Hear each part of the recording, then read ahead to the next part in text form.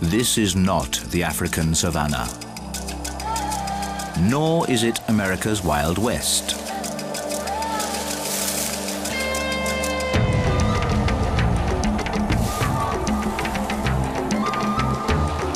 It's not the Sahara Desert.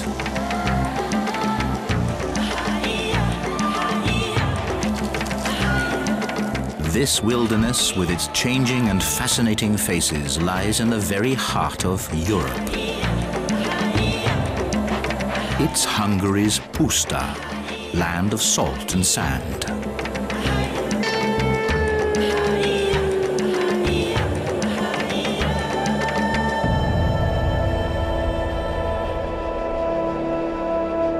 Late January, at 20 below zero, even a slight breeze cuts like a razor.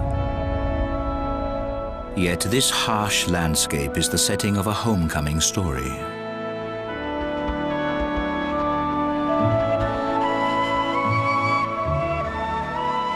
For centuries, the big predators have been hunted to extinction. Now they're on their way back. After many decades, ecologist Emil Borosh was one of the first to meet a wolf in the wild. Halló, halló, nem fogod elinni, láttam egy farkast.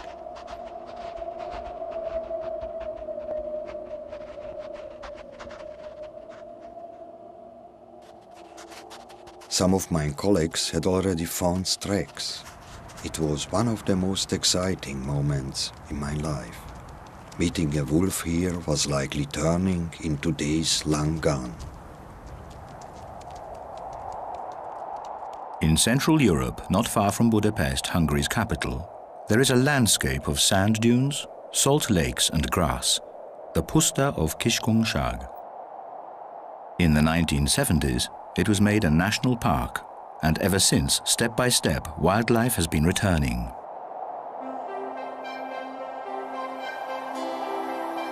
Suddenly, overnight, just a few days after the wolf encounter, the frost is gone.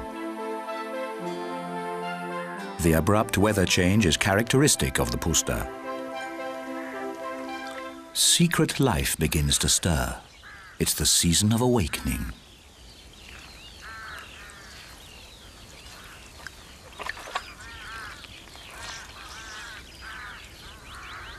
The wolf has passed the test of winter in the Puszta. Now he meets characters he may have never seen before. A European pond turtle meeting a wolf in Central Europe is rarity put to the square.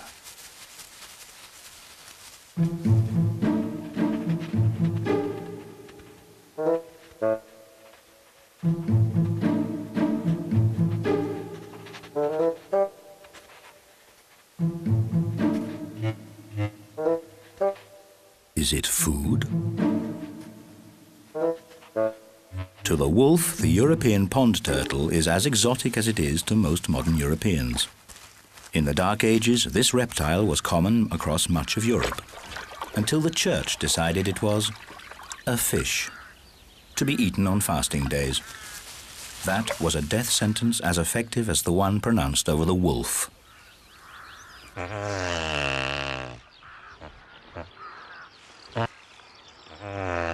Another exotic species and a rare spectacle.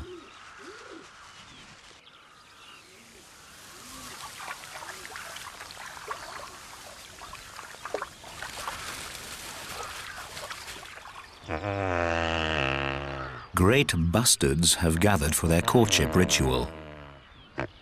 The males are practicing grand poses to impress the females. In the sidelines, the females wait for the show to begin and to make their choice. The males are huge and weigh up to 25 kilos. Before their great act, they need some refreshment. There seems to be no shortage of grey voles around the lek, the bustard's traditional meeting place. Some of the younger males are impatient and fly in early to stake their claims.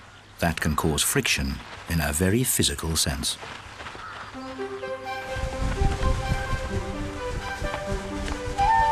In spring, the Puszta lakes serve as a stopover for millions of migrant birds.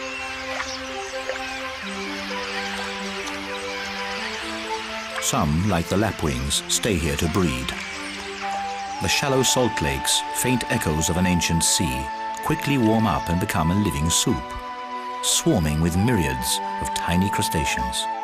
A welcome feeding place after 2,000 kilometers of strenuous flight. These avocets have just arrived from Africa. Almost 1/3 of Europe's avocets breed in the Puszta.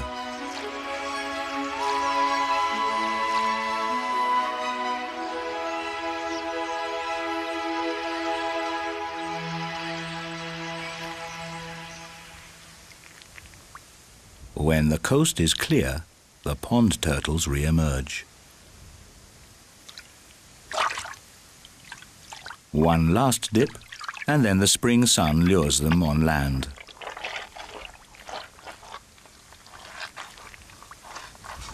After spending the entire winter buried in the mud, this female now sets out to find a warm and safe place to bury her eggs.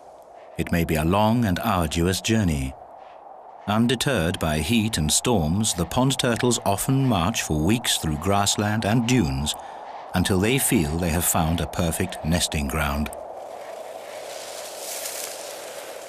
During their wanderings through the desert, they hardly eat.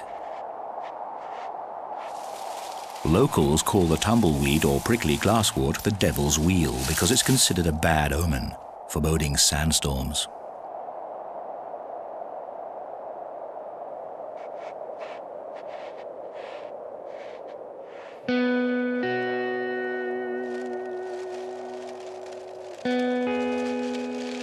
Only 50 years ago, the sands would often bury pasture land and cause great damage. "The sand is our enemy," the Communist Party wrote on their red banners. "We will fight it, and we will win that war." The 50s were a time of optimism in Hungary. People felt that anything was possible. Man, and not nature, was to dominate the world. The sands burying roads and cutting off villages. This was no longer to be tolerated.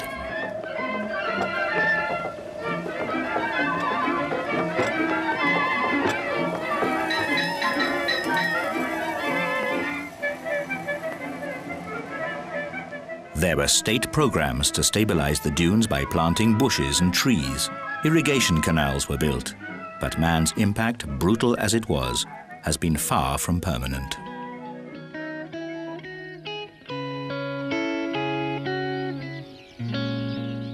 The winner, in the end, seems to be nature. What has changed is the human attitude towards it.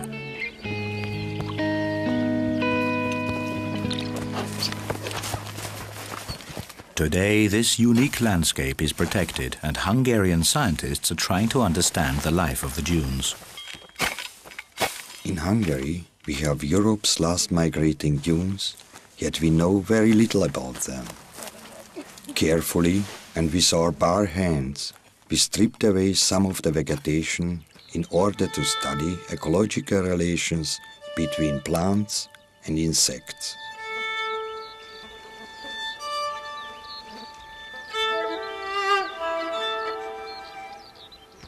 The tiny inhabitants of the dunes appear as soon as the vegetation has been removed. Flashy spiders, grand bugs, or this colorful ground beetle.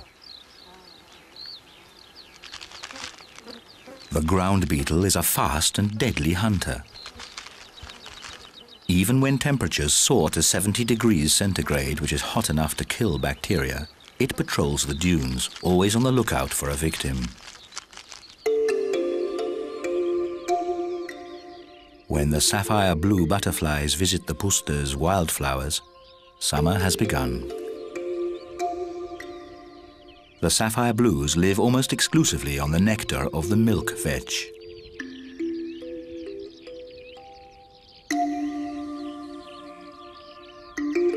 They also lay their eggs on this endemic plant, and their caterpillars depend on its leaves.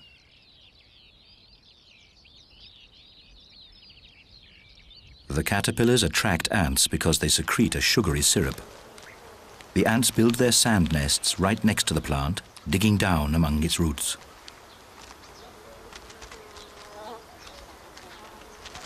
Again and again they return to milk the caterpillars. They seem to be addicted to their syrup.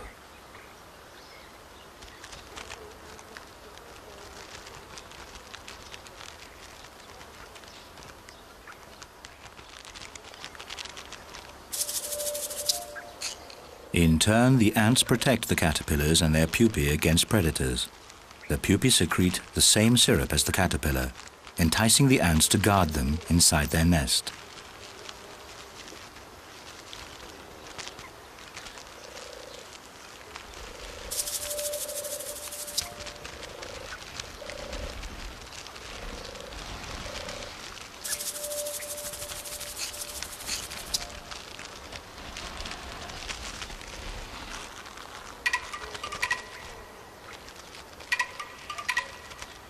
But the greatest danger to the little dune ants and the sapphire blue pupae are hostile armies of horse ants.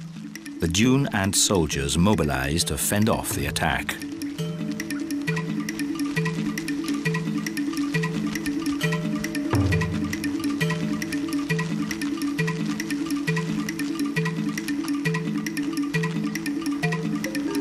In close combat, the invaders are dispatched one by one. Then the battlefield goes quiet. The fierce struggle has only lasted a few minutes.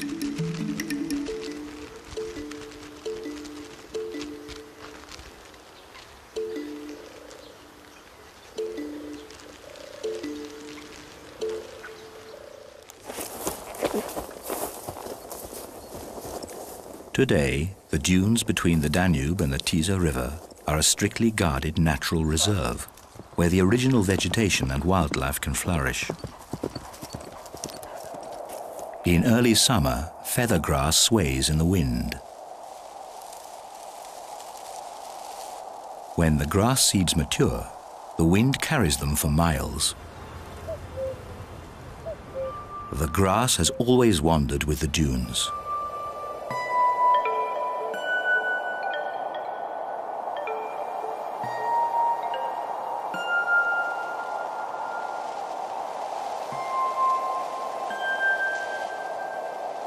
Feathergrass seeds are able to germinate on pure sand where no other seed can survive.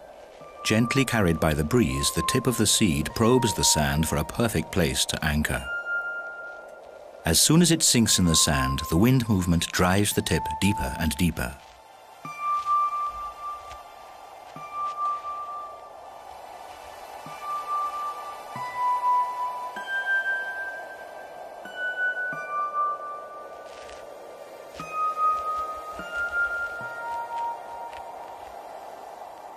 In the end, the young grass is so well anchored that even a storm cannot tear it loose.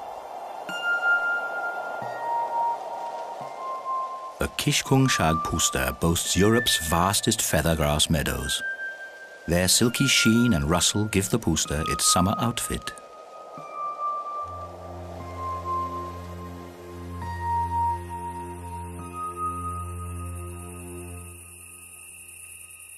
Meanwhile, the pond turtle is approaching its destiny. The turtle is looking for a veil between the dunes with just the right mix of open, unshaded sand and stabilizing plants.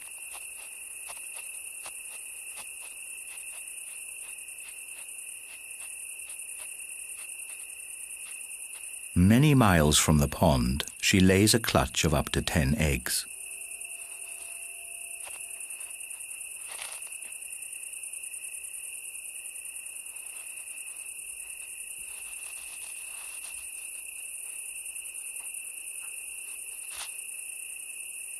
She covers the clutch carefully with sand to hide it from predators and keep the temperature stable.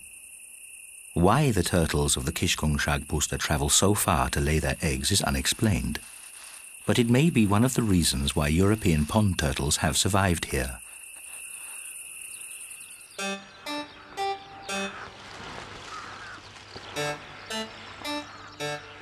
Once the great bastards are ready for their courtship dance, the spectacle goes on for several days. Necks bloated, feathers waving and beards raised, the males perform with elegance. each trying to outdo the competitors.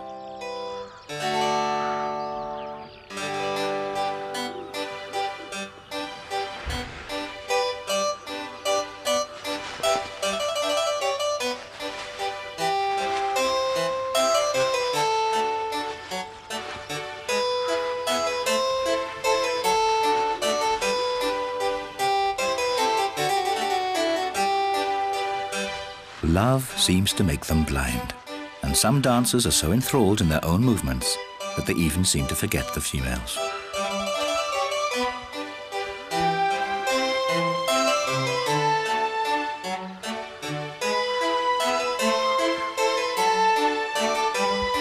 The wolf is becoming a frequent visitor, but he's not coming for the bustards. The young geese have hatched.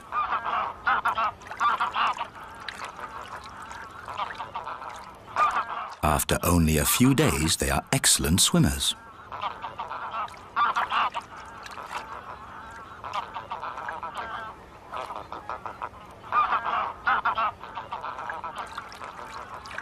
Out on the open water, they are relatively safe from predators, and their parents guard them aggressively.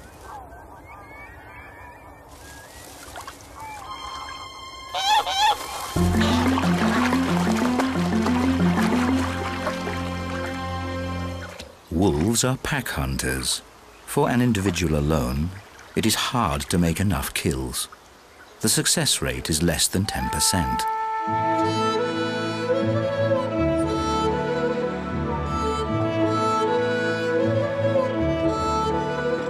In early summer, this is the nostalgic Puszta scenery.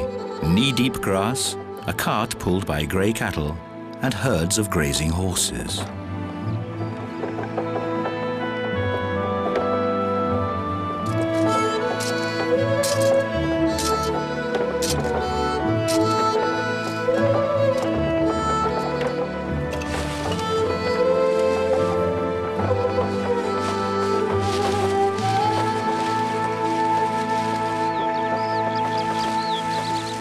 This, however, is unusual. A walking bundle of straw. Inside is Emil. Great bustards are extremely shy. I wanted to watch them at the nest, but the chicks had already hatched. It couldn't have been long. The egg skins were still soft. The chicks could be anywhere near. For more than 1 hour, I crawled around.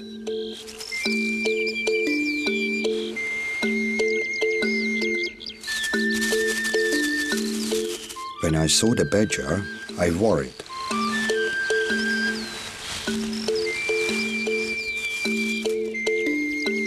But when I discovered the mother, I know that the chicks were all right.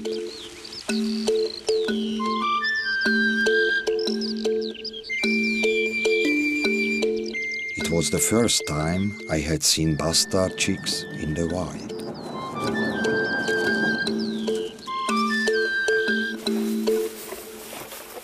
The air is electric. The horses are getting nervous.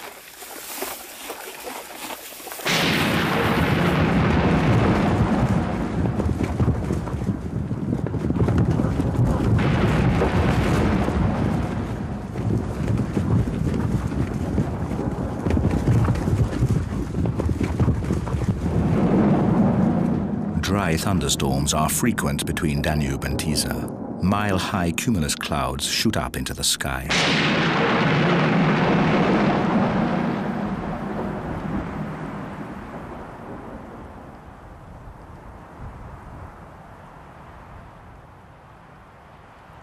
Then comes a complete calm.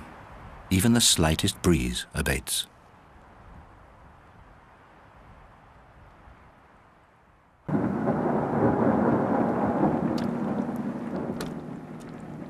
The rain begins reluctantly, with no sign of the coming cloudburst.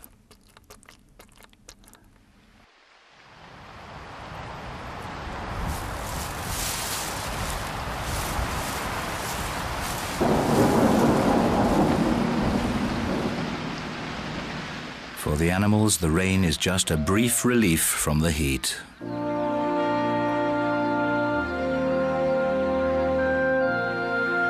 But for these mosses, the short rainfall means life. A few minutes of rain can turn the brown dunescape into an oasis, dotted with lush green pillows.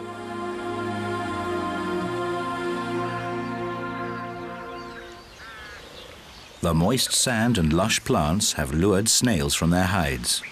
The weather has triggered something in their hormone system and made them start their mating ritual.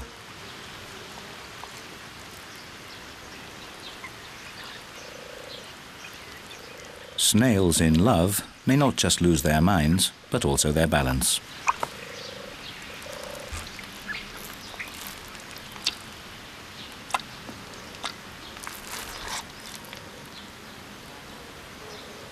An edible snail may be mouth-watering, but for the pond turtle, it's not exactly an easy meal.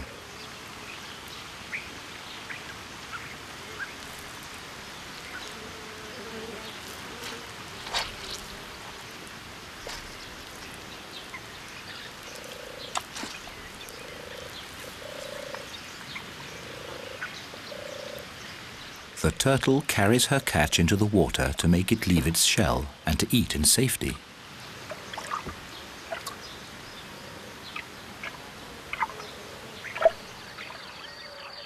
The otter might have a similar problem with the turtle. Fish may be harder to catch, but they are easier on your teeth. Life is most prolific along the water's edge. A muskrat family has settled here, and the young are just beginning their diving practice.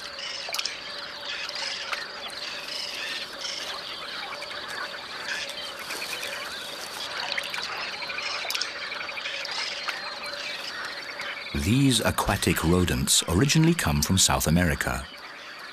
They were brought to Europe at the turn of the 20th century and have quickly spread out.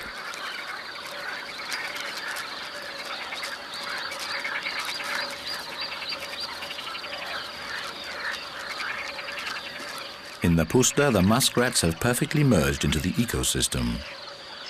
Alongside the European otter, they have colonized almost all the freshwater bodies in the national park.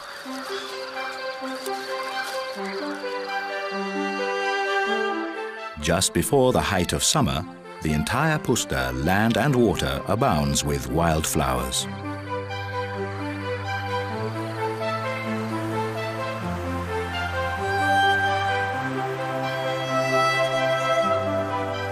The last feather grasses are maturing and give the land a golden luster. Even the caustic soils around the salt lakes are veiled in blossoms.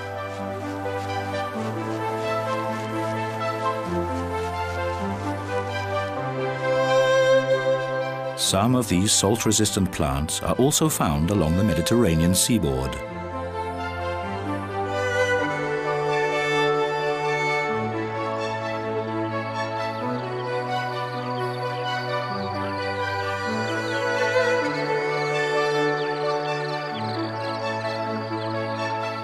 South of Budapest, the Tisza River meanders, flowing lazily through almost pristine riverine lowlands.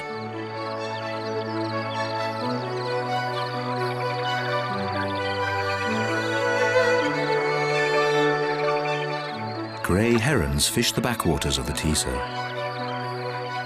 The quiet scene offers no hint at what is about to happen, except a few huge insects on the bushes along the banks.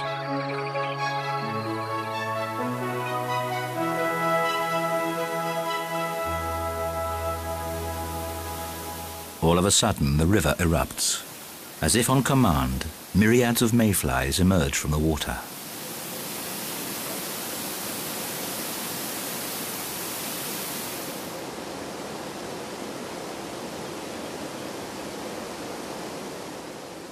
For all the predators in the rivers, this is the feast of the year. Tediously, the insects wiggle from their pupal cover. Their life is short, just a few days. All they do is mate, and then they die.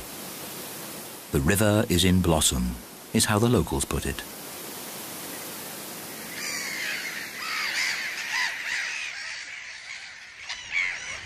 Mediterranean gulls have chosen an island in a salt lake to breed because here they feel safe.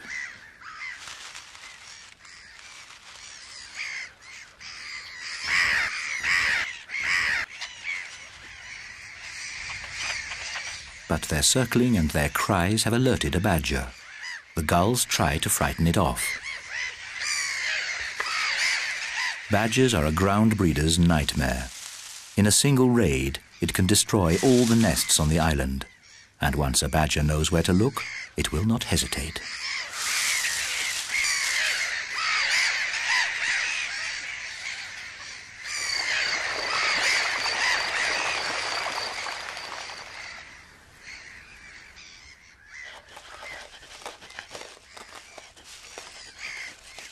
Almost every summer, badgers and foxes reduce the breeding success. But the bird populations are strong enough to deal with the losses over the years.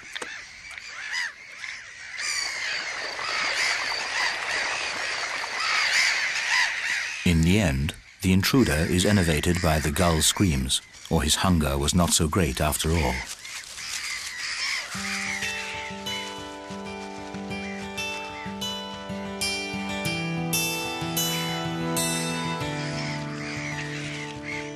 At sunset, the gulls fall silent.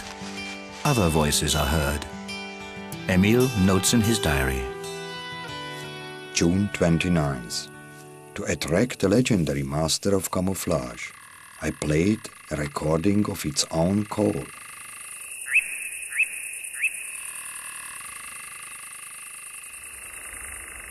It's a nightjar.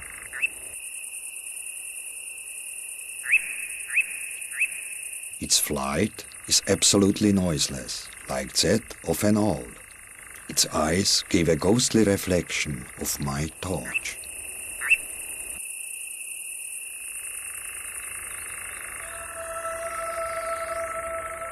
And then I believe I heard a rustle. Maybe I had dozed off and was dreaming, but I remember seeing a wolf family.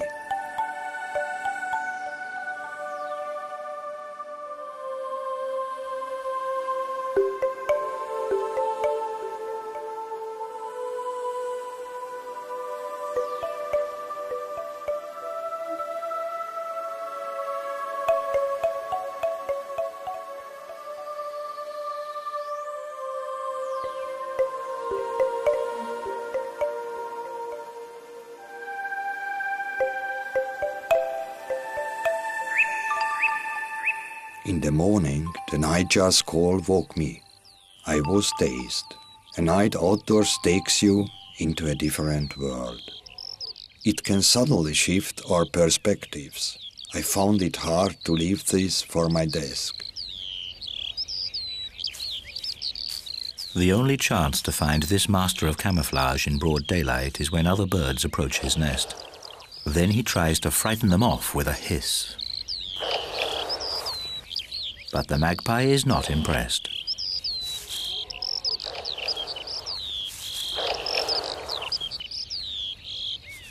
If threatened, the nightjar sits motionless.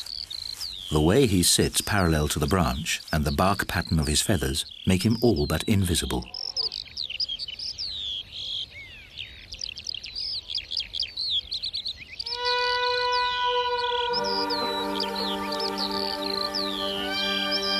In the Puszta, sand and sun are the cradle of life.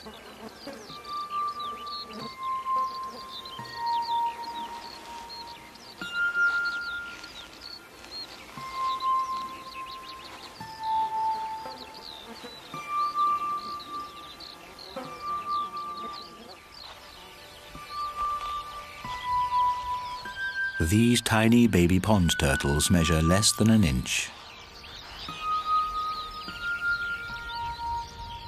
Their mother had not laid her eggs anywhere near the water, a strategy that seems to work. No predator has found the nest and all the eggs have hatched.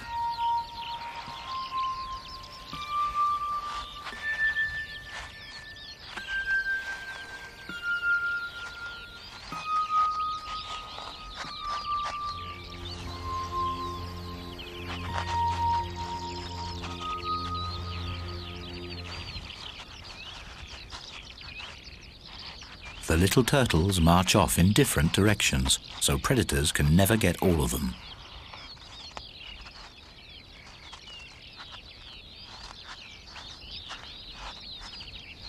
But the journey of each little individual through the summer is still full of dangers.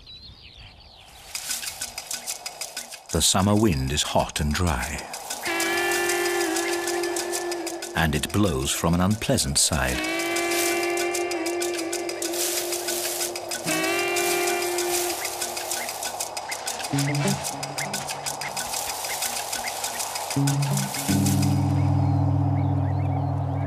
Ground breeders are not only threatened by predators. Plants at large, like the prickly glasswort, can also be a menace.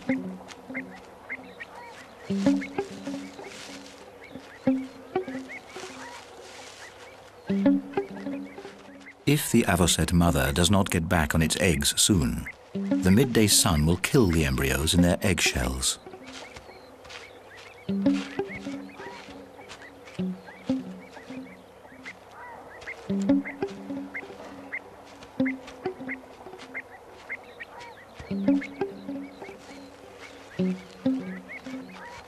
The mother refuses to give up, and she does make it just in time.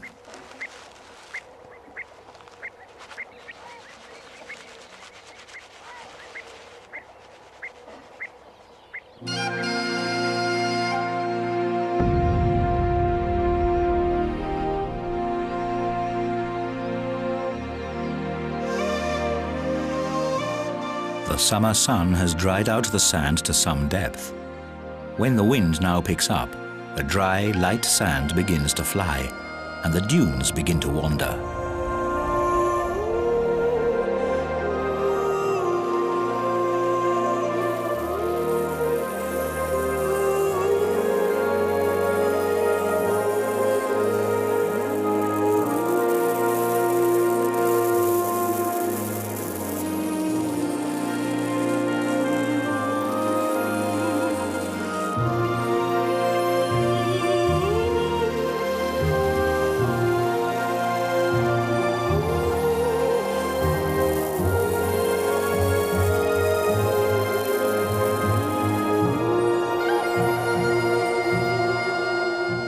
A wandering dune buries everything in its path.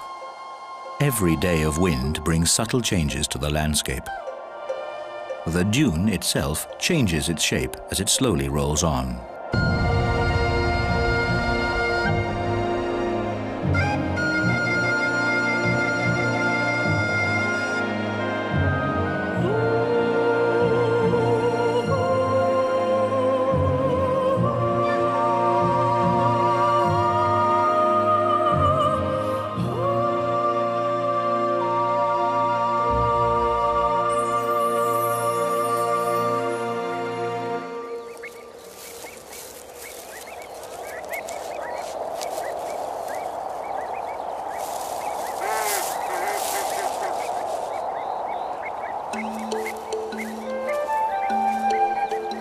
As soon as the breeze slackens, the sun regains its full power.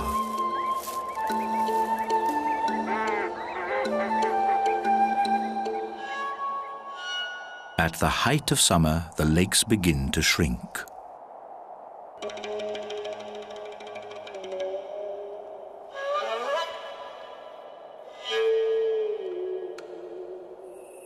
Some may shrink by several kilometers to half their size.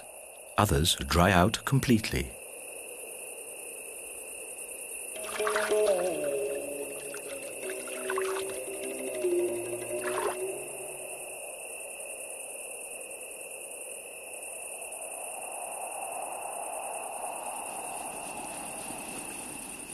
In the treeless landscape, the sheep press together to escape the dry heat, seeking each other's shade.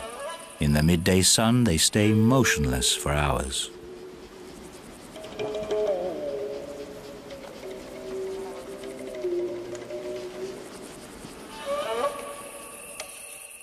Only a few weeks ago, this was a lake. Every summer, it dries out. Its inhabitants must hold out until autumn, when the rains return.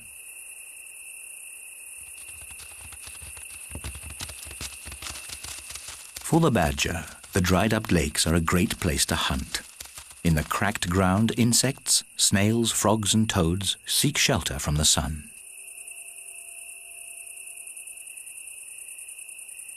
Sometimes young turtles try to make it across to the water's edge. In a few months, all this will be soft mud to hide in, but now the ground is hard to get into.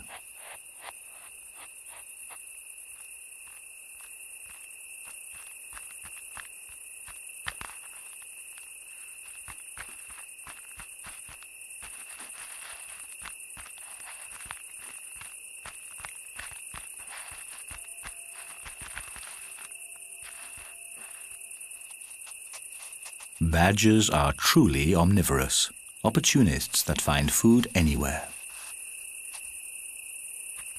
The young turtle is still too small to rely on the protection of its shell. A badger's powerful jaws could crack it with ease.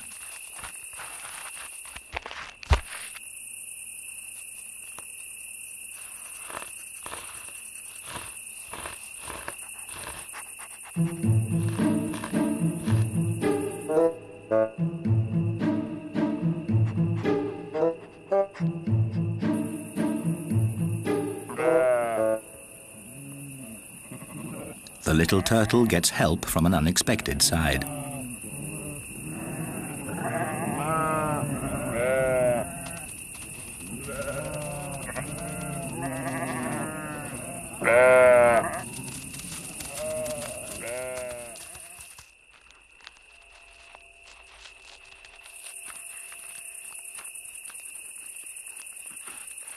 A few young turtles have made it to the water.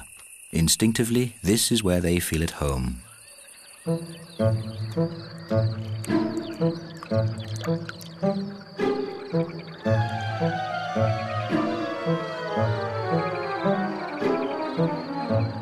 Others will spend the first winter on land and begin their diving and swimming careers next spring.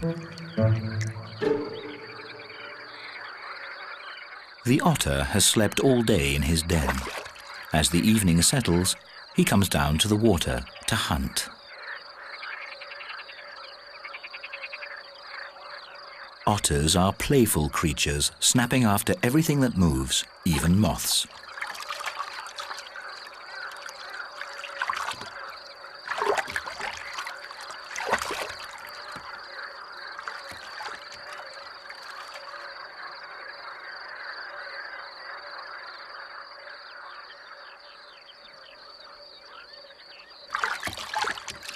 But before the night is over, he needs to make a serious catch.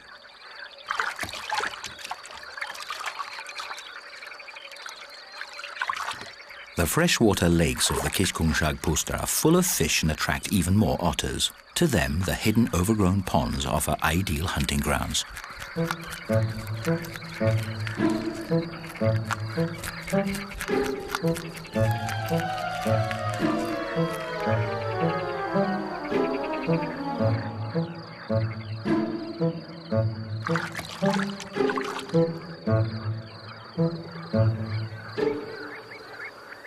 Apart from the glasswort incident, the young avocets have grown up without problems.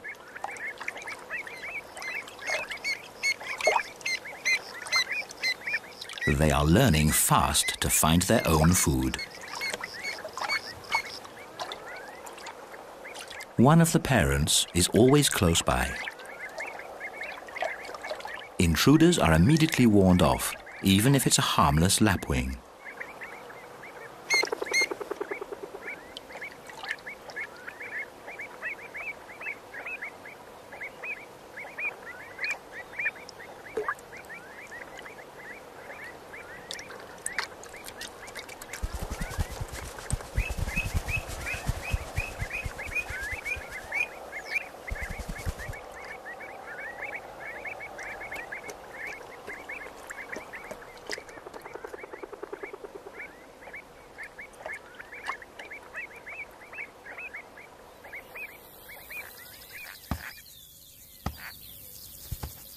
Most of the young birds on the Puszta have left their parents by now. Only a few rollers are still feeding their young. Today, frogs are on the menu.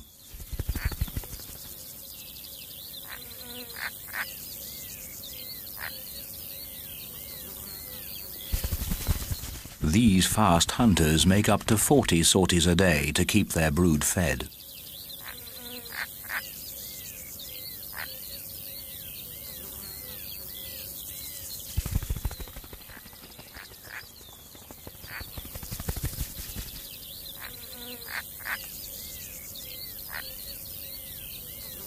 Other young rollers have already left their hollow tree and are fending for themselves.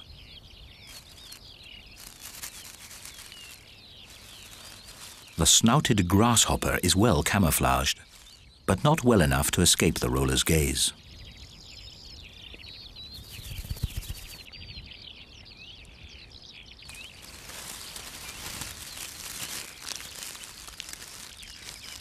To the human eye, this insect looks like a blade of grass.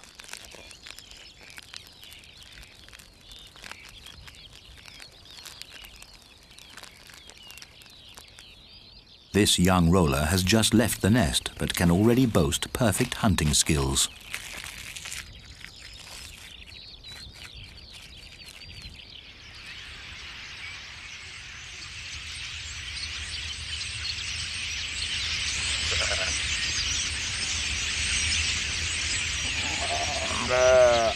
In late summer, flocks of young starlings and their parents circle around the Kishkungshag herds. The sheep tolerate the birds because they keep the millions of bloodthirsty gnats and horseflies at bay.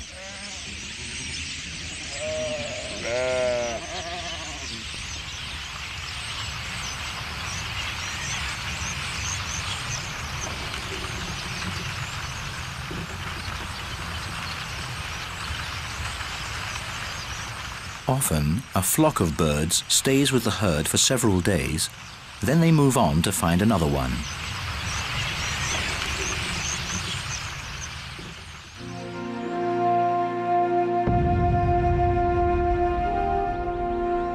Autumn comes early in the Puszta.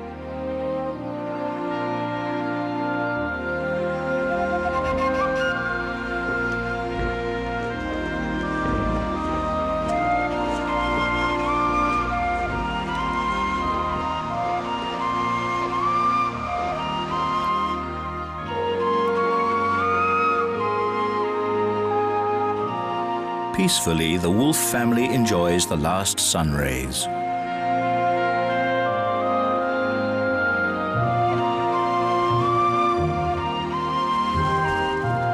The wolves seem totally relaxed. But suddenly the group begins to move. Wolves are brilliant hunters when they work in a pack. The days of the lone and hungry wolf are over.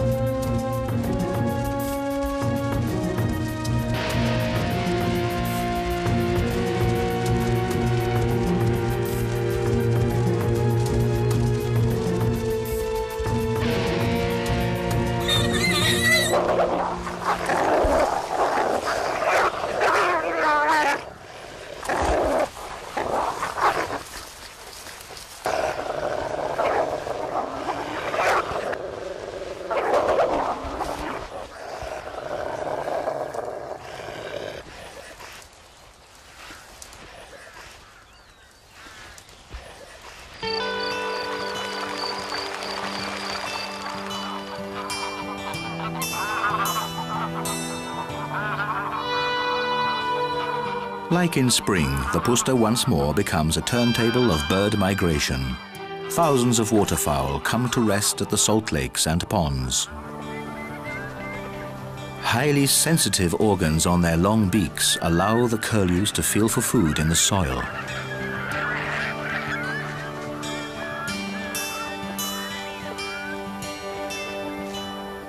Before the long flight south, the birds gather strength one last time. Every time I see this, I wonder how the world would be without birds, without their calls and songs, with the skies deserted.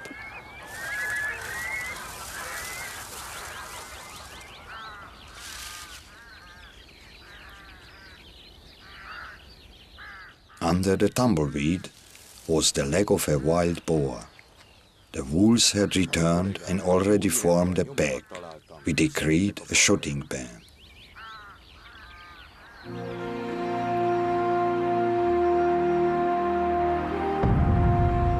When winter comes, the colors of the Kishkungshag Puszta fade away, and it becomes a lonely place.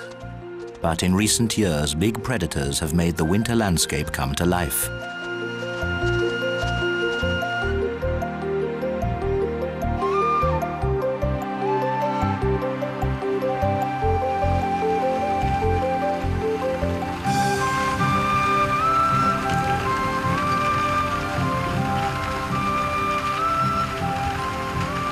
People were afraid that the wolves would attack domestic animals, but they haven't.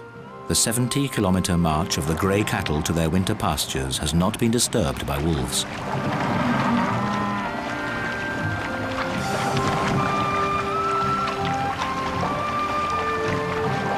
For centuries, grey cattle have been kept out in the open. They are familiar with wild nature and its dangers. For 26 years, the Kishkungshag Puszta has been the national park. More and more wild animals have found refuge here and colonized the lakes and ponds between the dunes.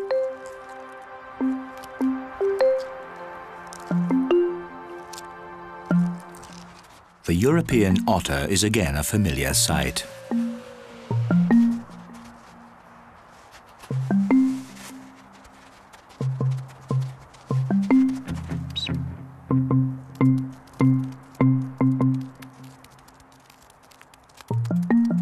By making it a national park, the Kishkungshag Puszta has been given back to nature.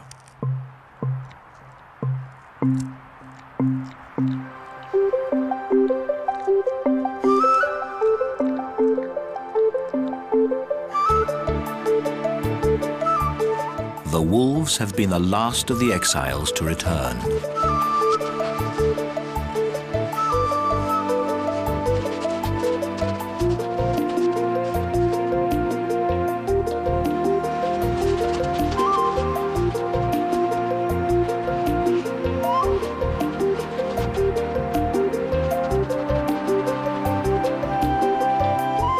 With a little courage, the wild can be given back the space it needs to unfold its wonders, like those of the Puszta, land of salt and sand.